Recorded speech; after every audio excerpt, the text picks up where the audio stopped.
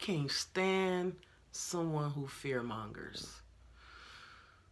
It's the Politics Fix.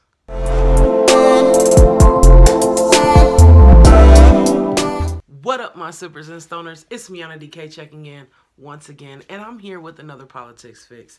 Now, today I want to talk about the coronavirus, okay? Now, there's much to be said about this virus. There are 82,000 new cases around the world, 52 fatalities around the world, and if you believe our president, there are only 15 cases in the United States. So here's what's true. There are definitely over 200 cases in the United States, all across the United States. And now there are some cases and they don't know the origin. It was, I don't know. So, he is going out of his way to make light of an important situation. Now, I don't want to make it seem like there's no reason to be concerned, but I also don't want to fearmonger, because when I look at the symptoms of the coronavirus, it's a lot similar to what a common flu is. And we all know that we have lost hundreds of people to the flu. And so far, the younger you are, the more immune you are to the coronavirus, which is probably why they're making such a big deal about it, because the people that are affected are like in your 60s and up.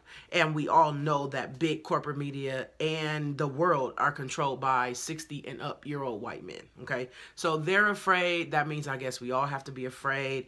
And from what I've learned in the research that I've gathered, black people, the melanin, the genes that we have do make us not immune from the virus, but we are not affected by the virus.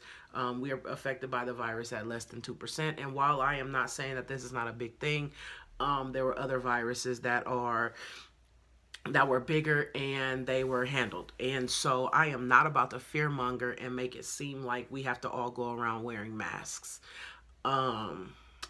Yeah. But I will say this, our president has dropped the ball in several different ways, defunding the CDC, defunding the types of places that have programs to protect us. Like if he did not underfund the CDC and he did not remove important key people from places of power, we might be able to have a jump on this. Even they're saying they don't know if the cure is going to be affordable for all Americans. Are you kidding me? So first, you didn't prepare us to be in this thing, and now you're only going to make it to where people who are financially affluent will be able to be healed from the disease? Really? That's what you're doing? Okay.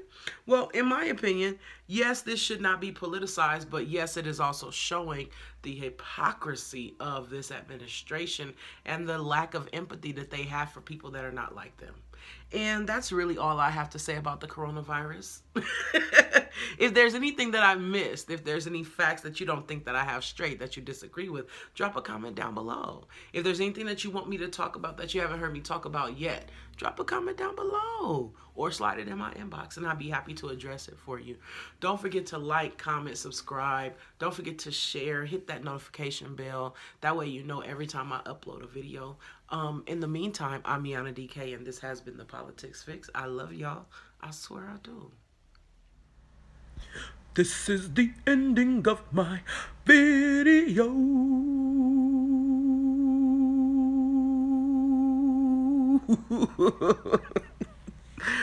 Oh, thank y'all for watching.